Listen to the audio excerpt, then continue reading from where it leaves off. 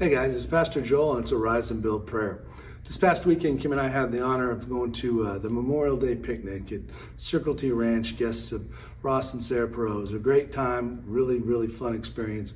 We enjoy time with them, and as I even said last week, anytime I'm on that property, it's a special and special time and a great reminder of God's faithfulness. But as I thought about Memorial Day on Monday this past week, I thought, they sacrificed, these soldiers, these brave men and women sacrificed so that we could enjoy freedoms as Americans, so we could be a nation, so we could have the pursuit of happiness, right? But Jesus sacrificed so that we could have abundant and eternal life. He came to give us abundant eternal life, and his death, his sacrifice, tore the veil, broke down the barrier between us and God.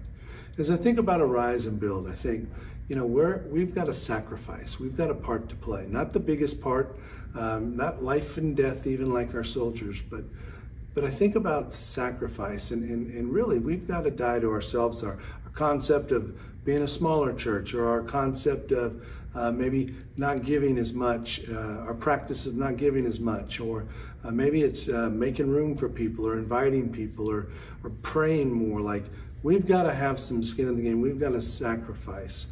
And so I just want to encourage us this week with that thought, to sacrifice, to be people that are sacrificial, to be a sacrificial church, because we follow and serve a sacrificial Savior, and we have abundant and eternal life, those of us in Christ, because of his sacrifice. Let's pray. God, you are the giver of every good gift, but no gift was better than your Son. That is the ultimate gift, the best. And I thank you for your sacrifice, Jesus. I thank you for dying for us. I thank you for what it accomplished, for what it did for us to be able to be with you forever. And I'm thankful, God, that you gave of yourself. And I pray that for me, I would be a sacrificial follower of Jesus. I would lay down my life. I would give up my time, my stuff, I would risk being hurt. I would risk being tired. I would risk a lot, because the opportunity is great. And so thank you for the call to arise and build. I pray that we would respond in faith, but also with a sacrificial spirit. I love you, God, and I thank you so much for the call to arise and build. It's through the beautiful and faithful and sacrificial name and life of Jesus that I pray, for a church that I love. Amen. I love you guys. Have a great week, and I'll see you next week.